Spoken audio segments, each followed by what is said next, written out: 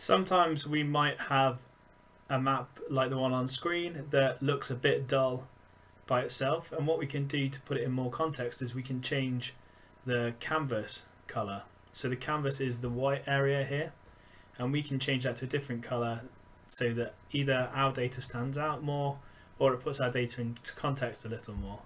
So what we're going to do is we're going to add a light blue color to represent the sea. And if we go to project and then properties, you can just click Ctrl+Shift+P to do that. And then we're just going to change the background color to this light blue color here. You can change it to whatever you want, but as it's representing the sea, you can see that it's instantly put our work into more context. Okay, that's it. Thanks. Bye.